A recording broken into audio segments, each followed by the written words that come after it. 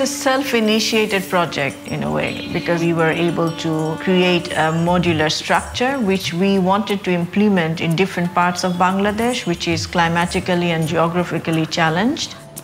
The structural system was actually this bamboo which is joined with these metal joints, and then there's a tin or thatch shade on top. So that is the main structure, and the elevation of the building can be developed by the local people.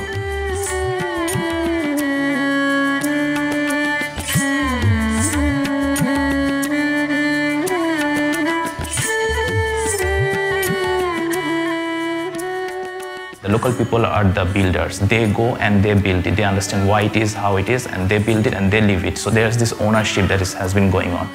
We actually train them so that they can build their own house, and when it needed, they can remove or dismantle their houses without any support of carpenter or our support. Some of these houses have actually faced 2 to 3 cycles of flood, so they can really use them during the flooding season, and we stay on the upper level. মনে করো বন্যা ওঠে, মনে করো বারঘর হবার মতন কোনো কাবেল নাই, কোথায় যাই, তখন খুব পানির সংখ্যা দেখলে বেড়াটাটি খুলি থুইয়া ছাওয়া পোয়াকে বাচ্চা কোচ্চাকে শুকনো খাবার নিয়েও পরে উঠি। অন্য জায়গায় ছিল, এই ঘরটা অন্য জায়গায় ছিল, পরে ওইখান থেকে আমি নিয়ে এসে এই জায়গায় সিটিং করে দিয়েছি। এটা আগে প্রথমে দেখাইছিল ছোটতে, পরে এগুলো আমি দেখছি, দেখার পরে আমার মুখস্থ হয়ে গেছে, পরে আমি জানা হওয়ার পরে ঘর নিয়ে এসে আমি নিজেই সিটিং করছি।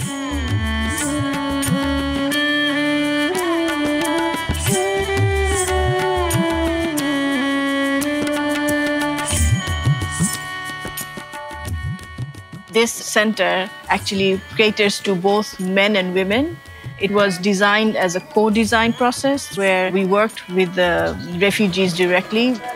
আমরা সবাই জানি যে আসলে যারা মিয়ানমার থেকে এখানে নির্যাতিত হয়ে এসেছেন, তাদের একটা মানসিক শান্তির ব্যাপার আছে, এবং তারা এই শান্তির জন্যই কিন্তু আমাদের এখানে নিয়মিত যাতায়াত করেন। At the same time, we're also working with livelihood program, which can actually sustain the whole process of making. So it's not just providing for the different materials, but it's also about generating an economy which can actually help them make the houses.